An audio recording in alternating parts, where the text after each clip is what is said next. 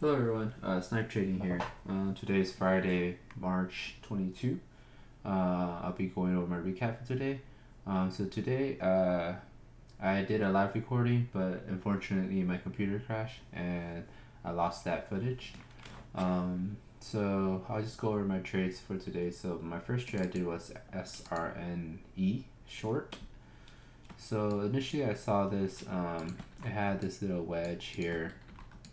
And then it fell to hold this wedge for a little higher, and then when it break down here, it retested here, and it also formed a little cup, a little cup and handle here, inverted cup and handle. So you can see it has this little cup and handle. It broke, so I entered short here, and I went really small, 100 shares, and I just covered here.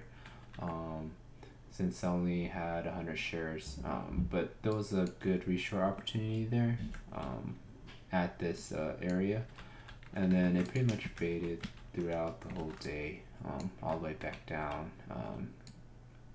green to red here, but yeah, I just captured just a tiny part of that for a $10 win. My next trade I did was HIBB. So this trade, so today was a slow market, so I felt like I was forcing a little bit on my entries, but I saw this wedge as well. You can see this wedge, it broke down, so I entered short thinking it would roll over, but I entered short small here, and then there was this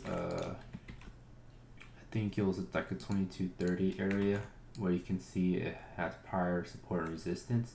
So when it popped back up here and popping back above this trend line, I should have stopped out, but I end up adding to my position, which is a bad move, and that's one of the mistakes I need to learn, is to not fight the trend if you know it's gonna go against you.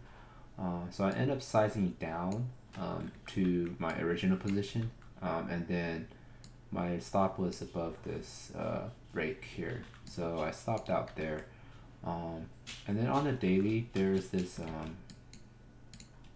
high volume gap down at the 2350 area, so that's why you see this little wick here. And then when I saw that wick, I saw a weakness, so I started some short position there.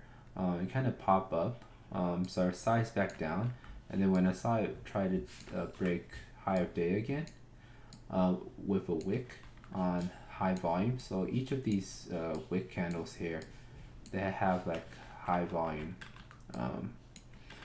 So when I saw that weakness, I re-entered short, and then added more short positions, and then during this breakdown here, I added more, and then I end up covering at the 23 mark, and then some at VWAP, and then it was consolidating at VWAP, and I was waiting for it. I had a quarter left, waiting patiently to break the 265 VWAP area, and then I just covered my last quarter or eighth here, and then now it's trending back, but